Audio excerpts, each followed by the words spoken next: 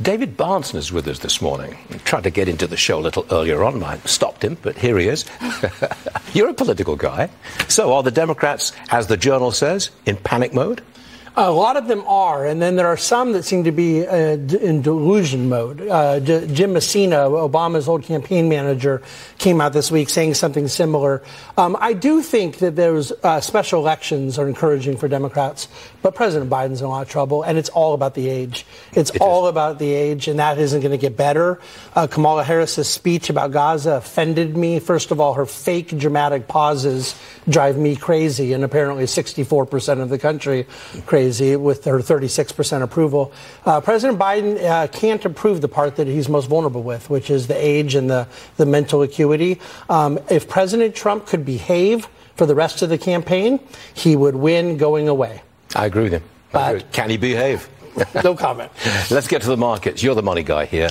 We're coming off a record high for the NASDAQ last week, but you're bearish on the Magnificent Seven. Why?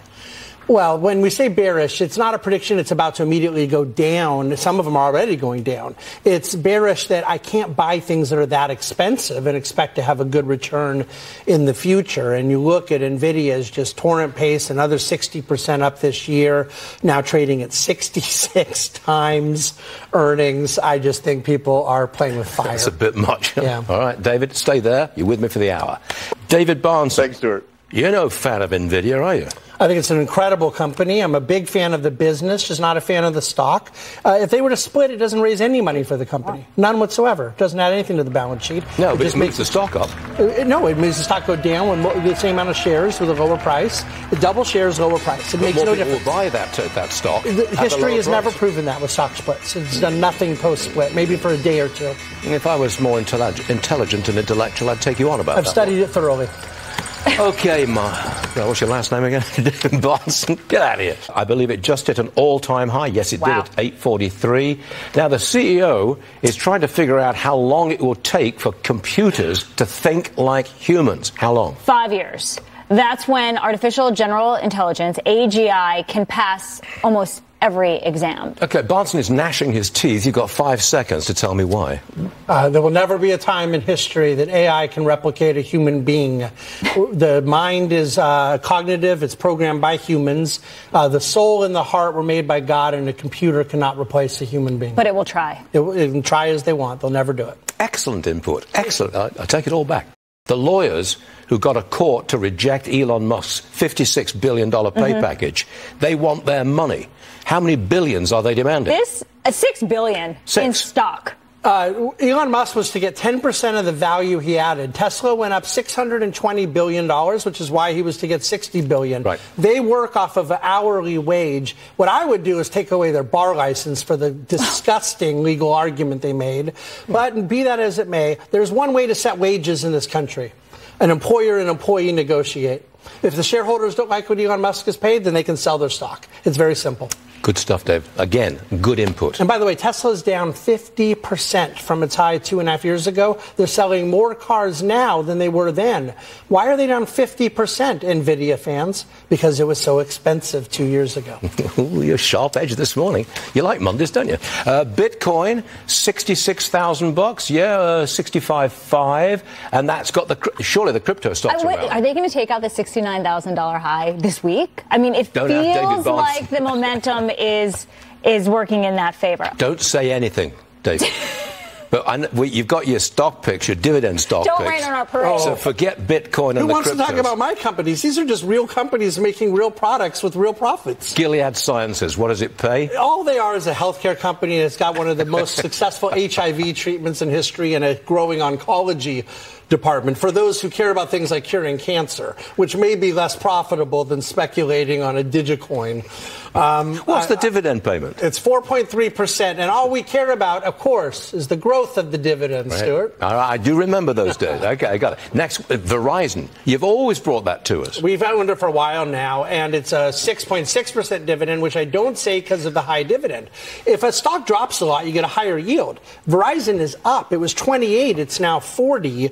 And it's because they really got past the expensive CapEx they had to put into 5G. They've really improved efficiencies, cut cost. Verizon's a great buy here. 6% if I buy it at $39 a share. 6.6%. 6. Oh, let's not forget that. Okay. Maybe a capital gain coming? I believe that the stock will continue to grow as the dividend grows. All right, David, good stuff. Thanks very much. Stay there, please. You're with for the hour. David, we have to point out that the economy, in some respects, is in good shape. We've got growth, better than most other industrial countries. We've got a very low unemployment rate, and the inflation rate is coming down. Yeah, that's right. So they call it a misery index from the Jimmy Carter years when you had high inflation and high unemployment, and the misery index is quite favorable. The issue is that it's stuck with the fact his perception of being an anti-growth president. He was anti-energy. Gas prices never needed to go up as much as they did. He's missed a lot of opportunities here, largely because of the far left. Got it. Thank you, David. Guaranteed income programs. You know this, Steve. They're absolutely exploding. Yeah. This is cash to voters, largely without strings attached. The progressive just love this.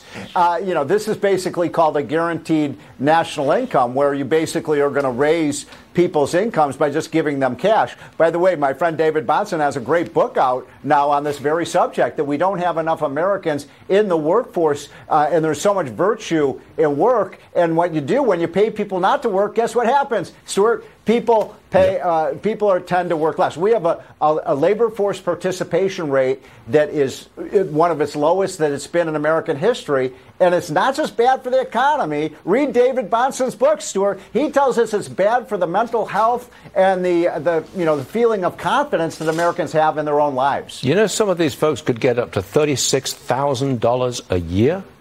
You know that? That's incredible. Yeah. Hold on a second. David Bahnsen's sitting right next to me. You've seen this. $36,000 a year? I sure have, but I really appreciate what Steve is saying about the book, because I think the worst part is not the cost. Mm-hmm. It's what it does to the spirit, the soul of the country. Exactly. You cannot take away the dignity of work and expect a happy, flourishing nation. Germany, Canada, the UK, Australia, what these countries are doing, because there's a shortage of working age population. Okay. They're importing labor from other countries. Instead of buying technology, which gives us productivity, they just hire cheap labor. What do you say to that? I would also like to see American workers, prime working age, show up and go to work and pass a drug test and be in a position where they can be able to work. That's one of the big problems. The companies can't get access to American-born labor, particularly a lot of those blue-collar jobs. But in Germany, those young people don't want to be butchers. But guess what? Folks in India do. That's right. So they brought them in, and it is really helping the industry. Hey, David Bahnsen, will the Gemini AI problem here, any impact on the stock? It seems to be kind of priced in a bit. You notice this is trading at a much lower multiple than the other Mag 7. Now, it's still expensive, but I think Google is a slower growth company. It's really all ad revenue. They haven't innovated much in a long time. They have a dominant search engine, but they do $100 billion a year of earnings from that search engine advertising, and then the first thing they come out with in 15 years is this disaster of an AI platform, Gemini. So is it a disaster? Oh, I think it is. I think I've read a lot of nonpartisan, non-ideological tech reviews of it that are really underwhelmed. Because now they've got to get that nonsense out of the system. That's they got a lot of problems. Look, David, thanks very much for being with us for the hour. We do appreciate it always. Thank you.